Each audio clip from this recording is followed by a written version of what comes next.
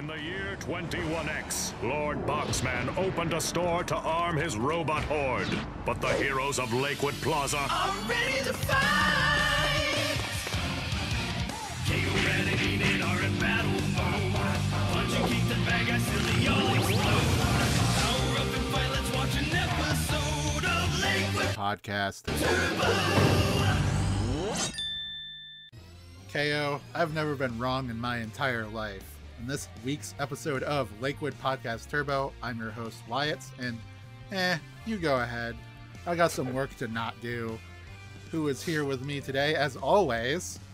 It's Buster, who's joining Rad's hoedown. The impromptu hoedown. Yeah, that was my favorite part of these week's episodes. It's so good, the like off-key clapping that like KO would do. Yeah, it's just so good. But we're here to talk about episodes 5 and 6, the end of this first story arc for OK KO. So for me, watching this back in August of 2017, this was when like I was 100% like, okay, I love this show. I will keep watching it as much as I possibly can. These were the episodes that really like sold me on it. I loved all of the episodes up until this point, but this was when it like became clear to me that this was a show 100% worth investing my like patience and emotions into in a lot of ways. Especially episode 6, which we'll get to later in the podcast. Oh yeah, episode 6 is a good one. Yeah, but yeah, it was just like, it felt like, I don't know, like some cartoons can have like sort of a rocky start to a first season where you're like, oh, I see the potential, I'm going to keep watching it, but these episodes aren't so good. Rewatching these, over and over again over the years, I'm like, these are still like, yeah, the later stuff is really good, but season 1 in general is just like a full, complete show in and of itself. In this first batch of episodes is like just a really fantastic start to the season. And it like, again, I think it was like a brilliant idea for them to produce it out of order. So it just like started on the right foot. Yeah, it hits the ground running. Mm-hmm. So first episode, Jethro's All Yours. Boarded by Ryan Shannon and Parker Simmons. Yeah. And, second episode that they boarded together. And this one, it's a Rad and KO focus episode, similar to last time when we did one that was an Enid and KO focus episode. Mm-hmm. So we get to see, like what is their relationship when they're on their own, not like all three of them as a unit and everything. And we're kind of like, the establishing scene with the hoedown and everything is like, okay, we see that KO is kind of like imperceptive, a little bit goofy and naive, I wouldn't quite call him dumb, but like it establishes in this episode the seed of doubt in the viewers' minds to be like, oh, maybe KO is simple, like, Rad would like make fun of him for. And like that's actually like a really good kind of like lesson about like how simple words could hurt. The word simple hurts KO, but it's like sometimes how you like overthink like the littlest things in like sentences, especially with like friends or loved ones and stuff. And it's like, I think this episode is really surprising, like just with the rest of the series, because it's weird to see KO and Rad have like a contentious relationship and the KO be like upset and like hurt by something. Because usually it's Rad who's upset. Yeah. And like he's like, KO like has like emotions and gets hurt and gets betrayed, that happens really hard at the end of the series. But like, he normally is kind of like a very like, he just lets things roll off his back sort of kid, like, or he just doesn't even notice that he's being picked on or anything like that. That happened in the last episode. He didn't realize he was being picked on by like Red Action and Droop and Greg. Yeah, but I think it hurts a bit more because it's like, it's his friend, Yeah, and he's starting to like like he starts to project himself onto Jethro, who is one of the new box bots. And and I love him. Yeah, Jethro is hilarious. It's like a tiny little tank. It's like a mook thing that you would fight in like a Mega Man game. It's like the Met Tools. I was thinking like Goombas from Super Mario Brothers. Very similar to Goombas or the Met Tools in Mega Man, where it's just like the grunt, like whatever stupid enemy that just walks in one path forward, and backward. Yeah, to teach you the game mechanics and stuff. Yeah. So like just such a great idea, and it's just so funny to have like Jethro's just so funny because of how slow and ineffective he is. It's like, and that this is the first episode that introduces him, and it just makes me think like, what the hell was the purpose of this robot, like at all? Because it's so worthless. It just seems like a gag machine. Yeah. Like for the right, maybe like in universe to refer to. Because like Boxman is like unaware of his incompetence. Yeah. Like so to like this is he probably thinks that this is like a genius idea. And like in this episode, it is like, oh, the Jethros just keep getting bigger and bigger until there's a Mega Jethro. Yeah. Which is very funny. Yeah, I am Jethro. Also, just his like one repeated line. Yeah, very action figure-esque. Yeah, if I can pull the string, there's a snake in my boot type beat. I'm Marge. It's like that, but with it makes sense that KO would immediately like after, he's like, oh, you guys.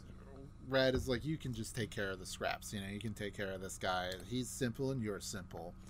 And then he just starts to overthink it, and he starts to like project himself onto Jethro and starts to like be invested in Jethro being like a cool, dangerous robot that's like really complicated and, takes a while to take down because he's been equated to him. I think like that moment where he beats a bunch of them and then goes back into the store and is just like, I'm not simple. To Rad is like, one, cute, and two, like just a great character beat. Again, to have like, oh, they have these characters, the purpose of the Enid episode 3 was like KO vicariously teaches Enid that like people can grow and change like subtly over time. It doesn't need to be a big thing that happens like all at once, whereas like this is like Rad is an inconsiderate jerk, as he is, and like he kind of learns by the end of the episode that like not everybody is 100% okay with the way that he talks, and like interacts with them. There are some people that like may misinterpret what he's saying or like overthink what he's saying and like just kind of like spin off into this sort of anxiety attack that he has, So yeah, I think it like is like a really great like just starter episode for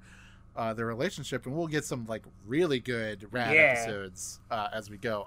He's probably my favorite of like the main Rad 3. Does seem like a character you'd like 100% like love. Like, I mean, his design is basically a Piccolo reference. So. Oh yeah, very Piccolo. I just love very competent idiots, or like very confident idiots, where it's like people that are like 100% sure that they're amazing and awesome, but are complete idiots. Like egotistical bastards. Yeah, like that. I just love that stuff. That's why I love Boxman.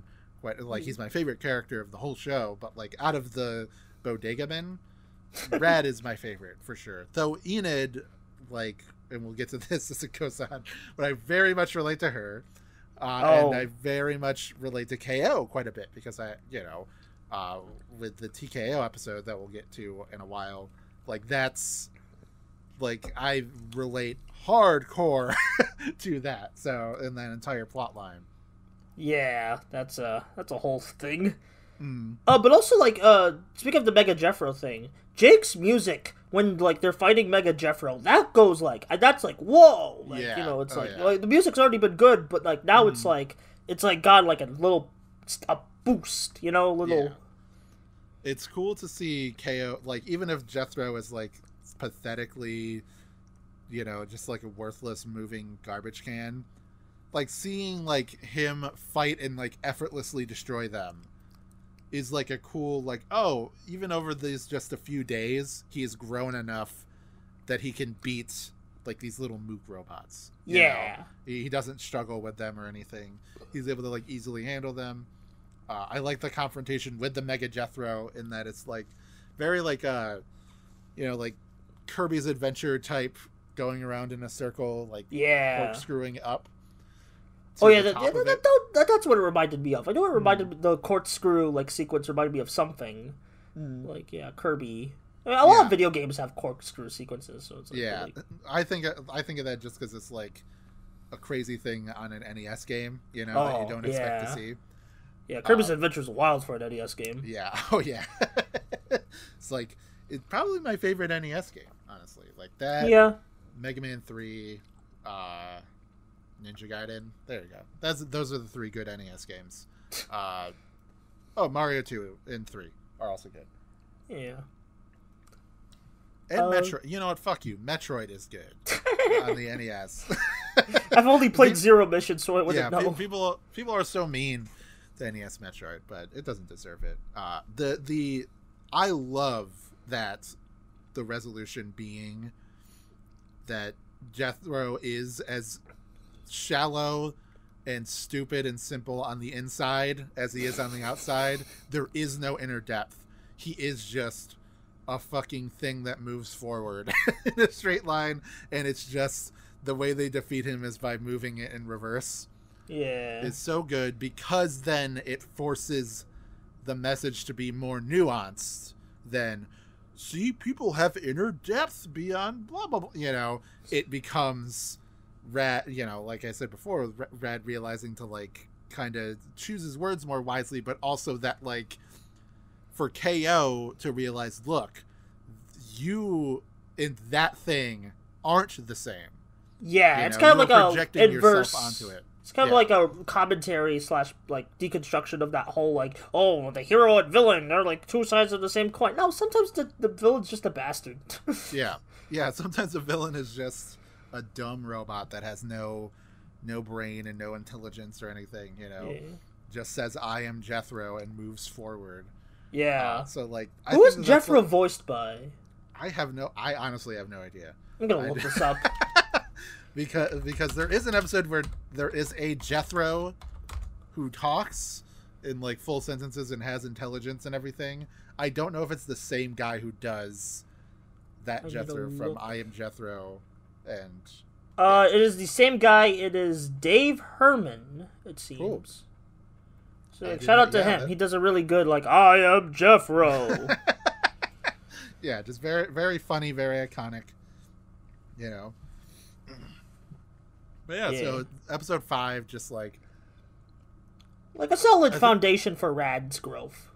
Yeah, I love the scene where he's explaining, like, how KO and Jethro are the same. He's using, like, rolling the can forward to knock over a soda bottle, but it never works, so he has to, like, hit the bottle out of the way or, like, punch the ground to, like, jostle it. So big it falls mood. Down. Big mood of all the physics. Yeah.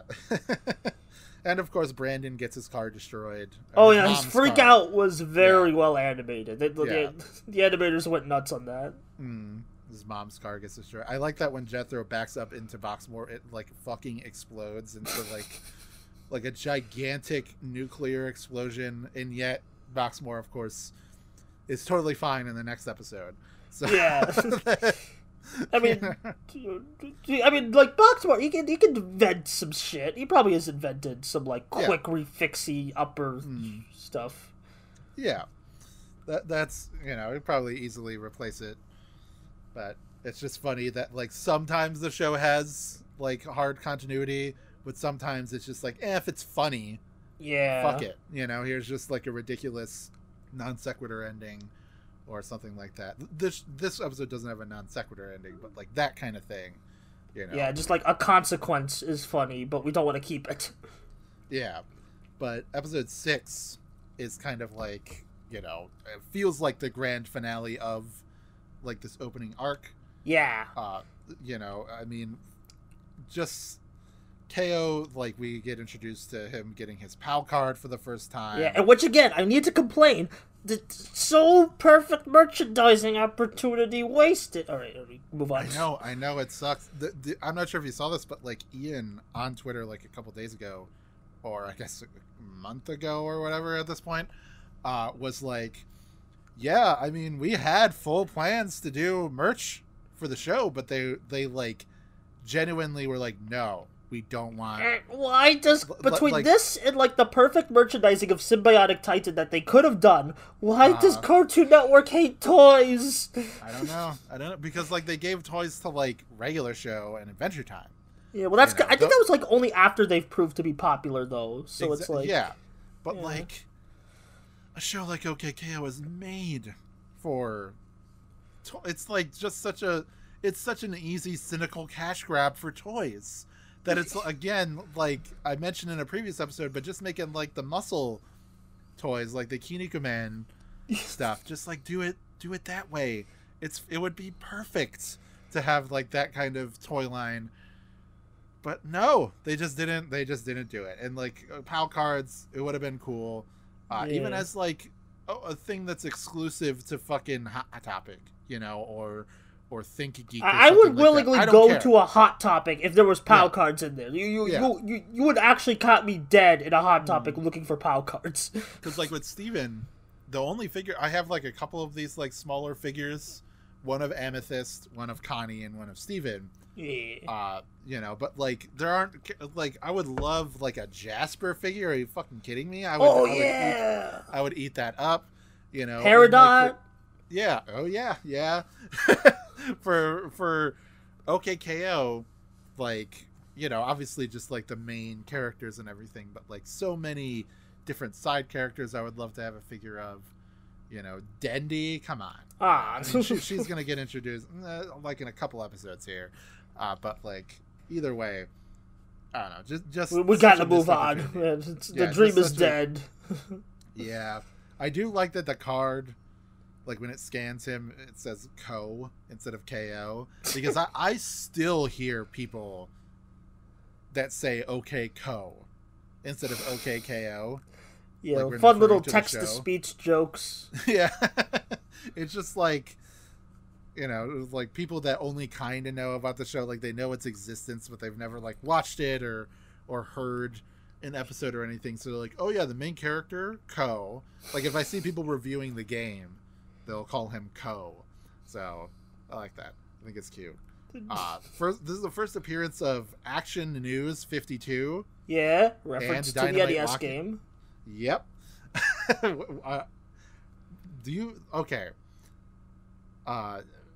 So Action 52 probably got its biggest spotlight because of the AVGN. Yeah. Right. But like, I was into the shitty game, watching angry YouTubers and stuff, like, well before his Action 52 episode. I got into the AVGN in, like, 2007. So, like, there was a long period of time where I'm like, dude, James, he's got to do an Action 52 episode. It's going to be epic, bro. And then, like, it was like an event when he not only did Action 52, but then did Cheetah Man 2 afterwards. And yeah, this sounds so like man, I needed to be there, but I was like probably like I did not know how to use the internet at the time, so it's like yeah. Yeah, Action 52, hilarious game. Just like that's something I've always wanted to do, is making a show about Kusoge and just like bad games in general. Yeah. But like not from an angry perspective, but from like a isn't this weird and funny Isn't that just stop skeletons from fighting? Kind of, but like he's talked about stuff like what the hell is it? There's a one shooter on the Saturn, that's like really fucking terrible. But like he like Derek will do things that are like weird, ambitious, or unnecessary. Punching weight. But like I'm more talking about like I want to look at games like Hoshi wo Miruhito or Hana no Star Kaido on the NES, just like these weird games that never got brought over to America that are just like so bad that's why they never got brought over. And like in the past, people would do like angry reviews of them because they suck. But I want to do reviews that are, or videos that are like, I want to appreciate how weird and bizarre this shitty game is, you know, and like talk about it on that perspective. So like Action 52, you know, is the closest America has gotten to making a Kusoge. So that's I want to bring that up. And Cheetah Man 2, one of my all-time favorite shitty games for sure. Excellent soundtrack, by the way. The Cheetah Man theme, just awesome. But yeah, Dynamite Watkins, a great secondary character. She gets like a focus episode way later in the season. But either way, like this episode, it's like a fairly typical cartoon plot. With the like, character gets an inflated ego because of like a misunderstanding or whatever, and then it's turns out to be false, and then they have to like reap what they sow. But I think it's handled, like the resolution is handled quite a bit differently. It's way more wholesome. Yeah, and it's like it's just an awesome episode. First of all, this is our first hints towards TKO in this episode, which is great. Like at the time, obviously, like I didn't really even know or think about that, but like when the TKO episode happened, I was like, oh, that was referenced all the way back in like episode 6. The fact that like when he gets angry while fighting Big Daryl, he like gets the purple electricity around him, the eyeshadow, you know, and like the sharp teeth and everything. Ooh. At the time, you can just like write that off as like, oh, it's a, you know, exaggerated expression. It's just a cartoony thing to show that he's like angry and out of sorts. But like it's specifically like this is TKO. Those traits of TKO. Like, it's like referencing his like inner anger and everything that will become like a huge plot point for the rest of the show. Also, like Big Daryl, I love how like Daryl is piloting a mech of himself. That's just a Daryl like egotist moment, and I love it. Yeah, it's funny because later in the TKO episode, there's a Daryl that transforms into a giant Daryl. Instead of like piloting one. So yeah, I love Daryl like kicking KO's ass, using his skull to write "get wrecked" into the pavement. You know, just like a lot of great little gags there. And the fact that I don't know, like I said before, the episode's conclusion is like not as much about like, oh, you reap what you sow, you know, making amends with all the people in the plaza because you were like so braggadocious and egotistical. Even then, like I'd argue KO wasn't really as braggadocious. He was just he was just very excited, you know. Yeah, like it got. There's elements of that there. That's why it's like similar to that kind of cartoon plot. Oh, by the way, this is boarded by Stevie Borbola and Danny Ducker. I think this is the first one. Yes, and I think that like them ending it with like, oh, the whole plaza teams up together to form like one giant arm, like straight out of the Wonderful 101. Yeah, and then it's like, you know, that equals level 100, so they're able to defeat Big Daryl, who's level negative 100. Just such an awesome and dumb way to end it, and again, it like really kind of set in stone for me, like my excitement and my joy and everything for the show. Yeah, because they already established these characters like in the last couple batch of episodes. So now it's like, oh, everyone's working together, and so it's like it feels satisfying. It's like, you know, it feels like a little. It feels like the end of like a like back in like the 80s or 90s or whatever. They would sometimes do like, oh, here's like a 5-part pilot. You know, here's like a pilot movie or whatever. Like Transformers had that, or like fucking Tailspin or something like that would have it. It feels like this is the end of that, you know, where it's like, oh, it kind of culminates into this mini climax where it's like this exciting cathartic thing, but without like going too far into it, because it hasn't quite, like, it still needs to build up more to like earn like the climax of the season finale.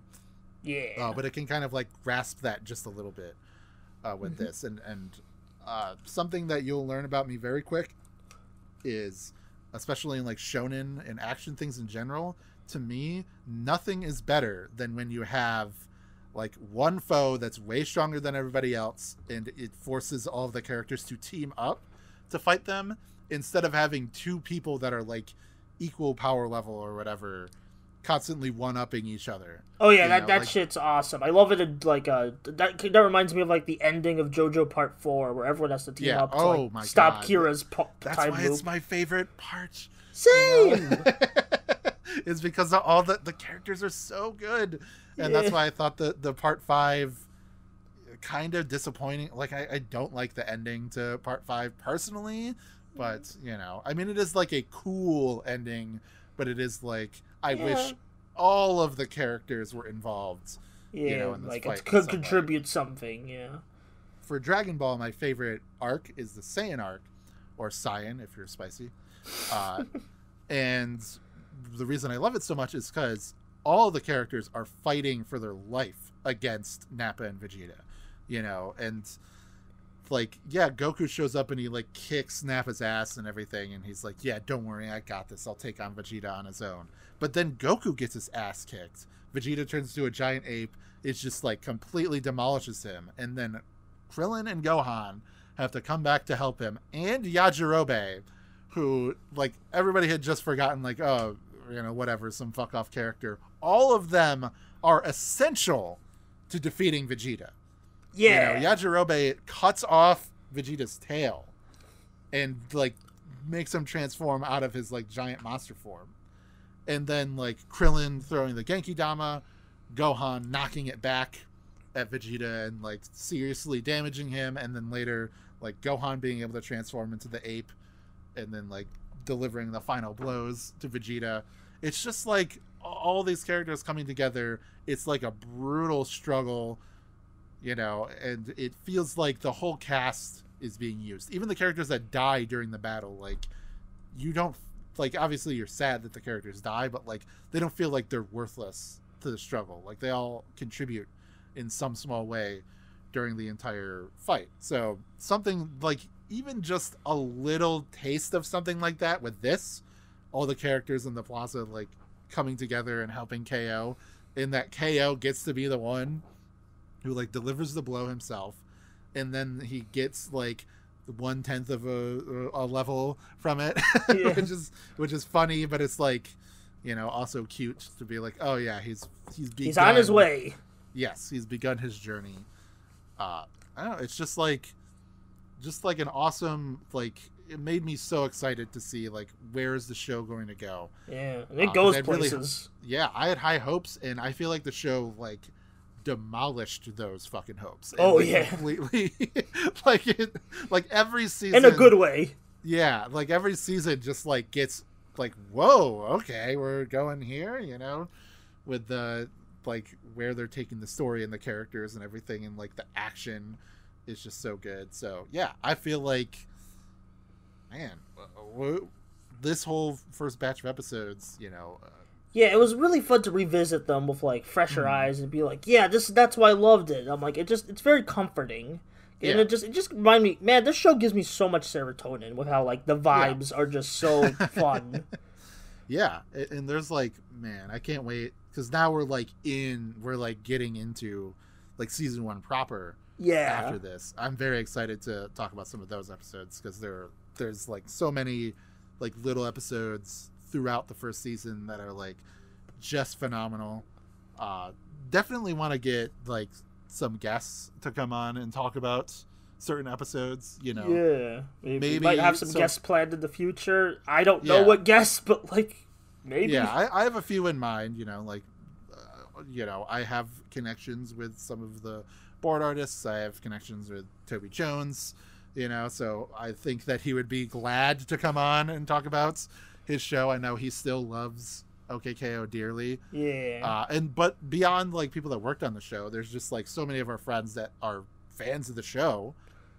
We could just be like, hey, come on in, let's talk about it. Talk about your relationship with the show. I'd even love to give people who just like they don't know anything about the show okay, here's a random episode. What do you think? Yeah, just like somebody like this would be a fun person to talk to about like, this thing, you know. I have someone in mind for the Sonic episode, but I don't know. I forgot who it was, but I know I had someone in mind for the Sonic episode. Yeah, but Sonic episode, that was such a good episode. But that's also like season 3, so that's we have time. We have time. Way down the line. But yeah, I guess the last thing I want to ask is like, for this first batch of episodes, when you first watched it, like, how did you feel? Did you like even notice that it was like one cohesive sort of thing, or were you watching it like after the fact? I know I was watching it like day to day, like whenever I could. And like I didn't really feel it was because I kind of like I know these episodes were aired in the first week, so I kind of had a cohesiveness to it, but like I didn't really think of it as a whole arc until like you bring it up when we were planning this. Like, oh, this is like the first week of KO's job. Yeah. And it's like looking at that, oh yeah, this makes this whole like batch of episodes really good. Yeah, it feels like it has like a beginning, middle, and end with even some time to have like more like character focused, slower episodes like episode 5, like episode 3. Yeah. You know? And I think that it kind of reminds me of Amphibia. When that aired, they aired like the first season in like a that was weird marathon. You know, so like every day after work, I would just come home and be like, "Oh, new episodes of Amphibia, gotta go watch them." Yeah. Just like for like a month, and like it has that same feeling of like this batch of episodes reminds me of the entire first season of Amphibia, or vice versa, because it has that same sort of like, oh, I'm experiencing all this and growing and to love this world and these characters in such a small, like condensed amount of time. Amphibia, you know, that was a whole season, and I think, you know, maybe the show would have got off to a better start if they did like air it fucking normally instead of because I didn't watch Amphibia until like the hiatus between season 2 and 3, because it's just I watched the episode when it aired, but then after that I was just like, well, there's just too much show, man. I gotta take breaks, you know. Yeah So and then it just like season 2 passed me by. I was like, oh yeah, I need to watch that. Yeah, something that just happens for me. Amphibia was like, I was way more excited. I talked about this in a previous episode, but I was like way more excited about that than Owl House. Owl House I was still pretty excited about, just because like Owl House I kept up with pretty well. Yeah. So yeah, I kept up. I tried to keep up with both of those, and like Owl House I feel like really hit its stride in season 2. That's when it became like one of my favorite shows on air, you know, instead of like, oh, that's like a pretty good, it's like a pretty fun show, like how it felt. Whereas like Amphibia, like that first season I was like, sold, I love this. I know a lot of people don't like the first season, but like there's a lot of like, they're wrong. They are wrong, because it's a good season. Because like to me, you need that backbone of this like slice of life and just hanging out with the planters, you know, in Wartwood and everything. And then the second season, like at the time it was like, holy shit, they're end of part 1, what's this, you know? Second season, are they like adventuring? And then like, oh, they deliver on that, you know? And even when like they like get past the like season 2A and onto season 2B where they're back in Wartwood, the fact that like, you know, Marcy will show up and they're like, all right, we're going on this adventure, you know, for these amount of episodes, like it still made it feel like it was the adventure season. It's the best Legend of Zelda cartoon I could ask for. Yeah. You're right, because all the Calamity Box, the colors are like very Legend of Zelda-y, you know. Yeah, they're just like the first 3 dungeons of Ocarina of Time. Yeah, so man, that'll do it for this week's episode of Lakewood Podcast Turbo. That was it was fun talking about this batch of episodes, all 6 of these, you know, a little like a peek behind the curtain here to listeners. We recorded all of these first 4 episodes in a row. Yeah. So I have never done anything like this, and it was super fun. Yeah, it was a lot of fun to like get off. I feel like it's in a similar way to OK KO, we've like now, since we've gotten all these episodes done in like one big session, next session we're just gonna be like completely natural, just like, oh yeah, hopefully we're into it, we're doing it, everything. But yeah, it was a ton of fun. Yeah, you know, just like marathoning, doing like 4 podcasts in a row. In fact, during this day that I'm recording, I have another podcast that I'm going to be recording. This guy later today. That's going to be like a 2-hour, you know, podcast. Me and my friend Cody doing the 5th Transformers movie. It's going to be great. Will that be out by now, or? Oh yeah, for sure. I'll probably have it up like maybe even before this podcast is out. You know, just because. You know, just get it onto the Discuss All Monsters Patreon or Explode When Defeated Patreon, you know, sooner rather than later. But, Buster, why don't you tell us where we can find you? Hey, I'm Buster Corp. If you enjoyed this episode and liked my comments and voice, you can find me at the Buster Corp YouTube channel, where I have various videos on various things. We talked about JoJo this episode, and I'm writing a JoJo video, but I don't know when it's coming out. I don't think it'll be out by the time this episode's out. Yeah. But, like, I've been writing it since December, and it's just taking a long while, because I just, get brain farts, so that happens. But you can also find me at Twitter at BusterBlue3, where I'm just tweet about whatever. Sometimes I talk about King Oger, because I think that should be well into its run by the time this episode's out. Sometimes I talk about random J-pop I like. So go Sounds follow good. the thing, and also follow Wyatt. Yeah, and you can find me at youtube.com. It's Only Magic. I do personal retrospectives on cartoons and sometimes like internet shit like AVGN and like, you know, Ronin Dojo Community College DX. And stuff like that. So, you know, check that out. I did a huge video on OK KO. That was like my last big like real video. I have since done a video on every book I read. Very good listen. 2022, which was like a lot of fun to like just review all that stuff. I recently, like at the time of recording, it's been like a month since then, but like I put tags because my friend Nick Tendo was like, hey, you should put the timestamps on there so that I can keep track of where I'm at. I'm like, okay, I'll do that. So I spent like a half hour last night just doing that. And man, I talk way too much about those books. I read entirely too many books. I think that's like an hour 40 minutes, something like that. Let me check. It's ridiculous. But either way, find me at Twitter at twitter.com/WazPRanger, WAZP Ranger. More just stream of consciousness stuff, but you can see updates to videos that I'm doing and this podcast on there. So if you want to follow along, go ahead, check that out. You'll hear me talking about some stupid garbage, some PS1 game I'm playing, you know, Suikoden 2 or something like that. I don't know. But either way, go on there and join us next week for another episode of Lakewood Podcast Turbo. We'll be talking about episodes 7 and 8. See you there.